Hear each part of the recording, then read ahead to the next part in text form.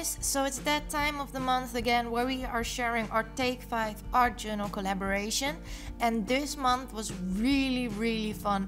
Our lovely Ree chose the prompts for us, and oh my, these prompts were challenging, but I had so much fun creating this page and I'm so happy what I did. So first of all, I'm gonna tell you what I'm doing right now. I took a layer of a napkin and I put some Amsterdam matte gel medium on my page, and I'm just scrunching up the tissue paper because it gives a nice texture. And one of the prompts is add 2 types of texture. So that is what I'm doing here.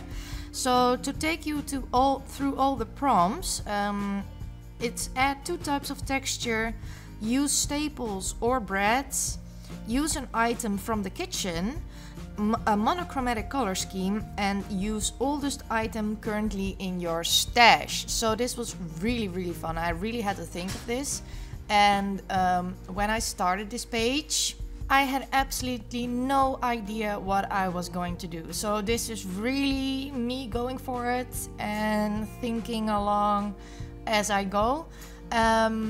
In this collaboration there are 12 or 11 other ladies. We are with 12 ladies right now, and they are all linked down below, so I would love it if you would check them out. We also would love it if you would participate in this challenge. Post your video or Instagram post with hashtag Take5Art so we can all check it out. If you make a video, please let me know so I can put it in the playlist. I'm not much on YouTube right now and I'm not really searching for things, so I would really appreciate it if you would send me a link or tell me that you made a video so I can go over to your channel and add it to the Take5 playlist. So now I'm taking some gesso and I'm going for it with a spatula. It was a long time ago that I did something like this, but it would I thought it would give a nice texture, so that is what I did. And now I'm taking some stamps. It's a Carabelle Studio stamp, and this is the first time that I'm using it, and I think I should have used it on a not so textured underground, as you will see in a second. But I think that is all that I want to tell about the collaboration, and I hope you will check out all the other ladies, and I will pop in when I have something to tell you about this page.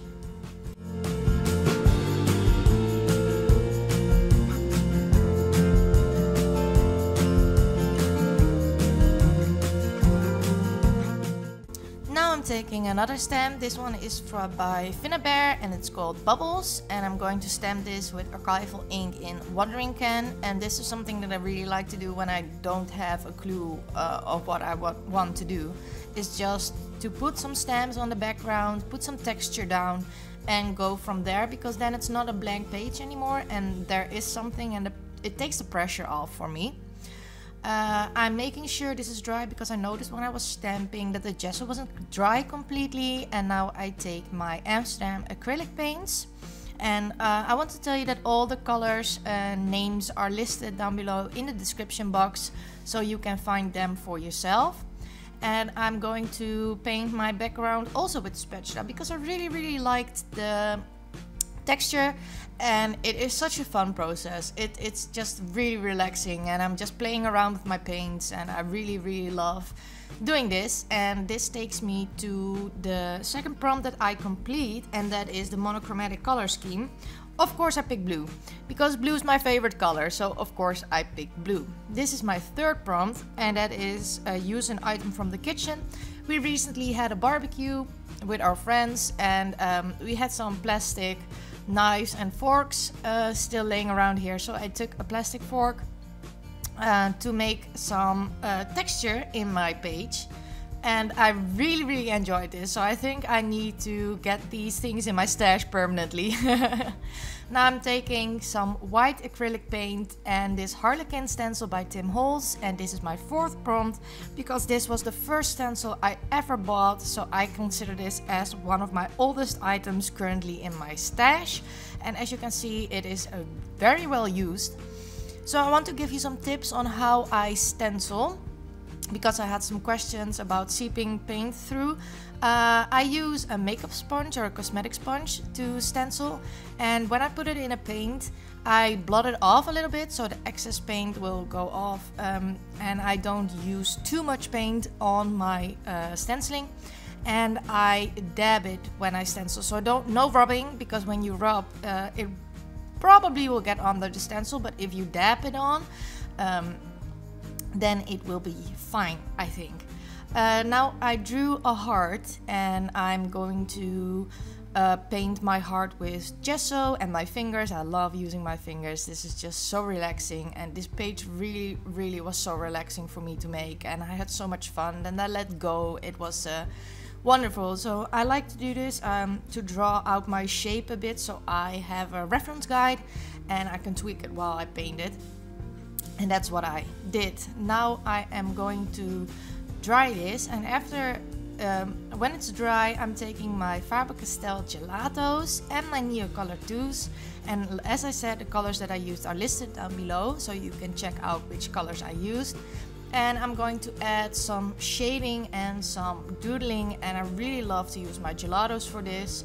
I've been neglecting them a little bit lately, so I thought this was the perfect page to try this on, and I wanted to give my heart some depth, and I will also use a black gelato later on and a black Neocolor to draw, because I really wanted to have an outline on my heart, but I didn't want to be as harsh as with a pen, and pens don't really work on gelato, so I thought a Neocolor 2 was perfect. And of course I need to do an outline because it's my art journal page and I do this on everything.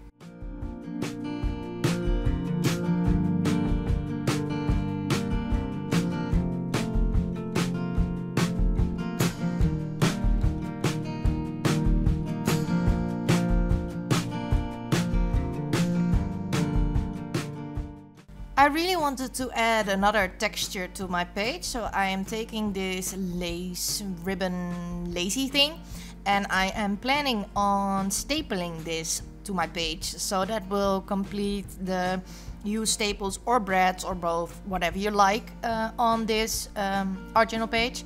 I was also thinking about using another ribbon, but I thought it covered up too much from my page, so I didn't want to use that, but I definitely use the lace one, and I left this in for you so you can see what I do when I'm not quite sure on what to do. I just play around with it and look what I like. I sometimes even take a photo, or I look at my camera screen to get another perspective, because sometimes that helps too, to get another perspective on your page and you can see what is missing.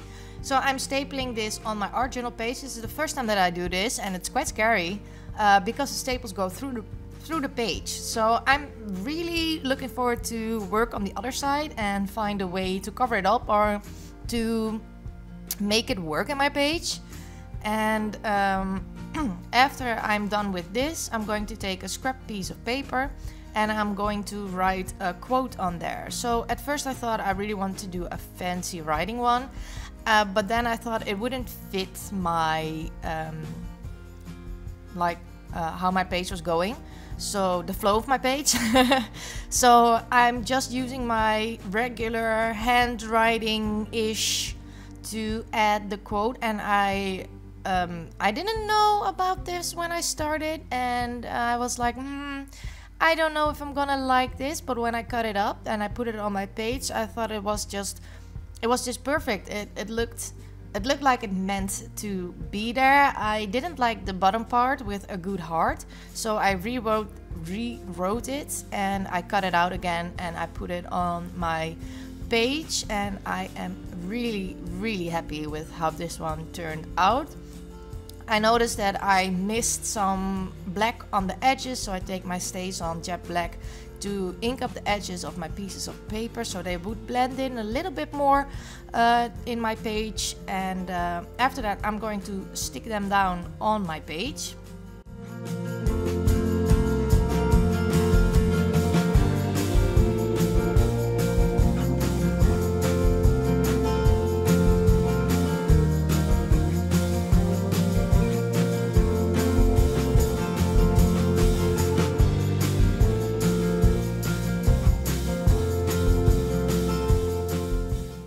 So if you are a regular watcher, you know that I use gold splatter all the time, but in my opinion that was not monochromatic. So I had a little bit of a think and I took my brush Pewter distress paint because it's silver. So I thought, well, gray, silver, that's monochromatic, right?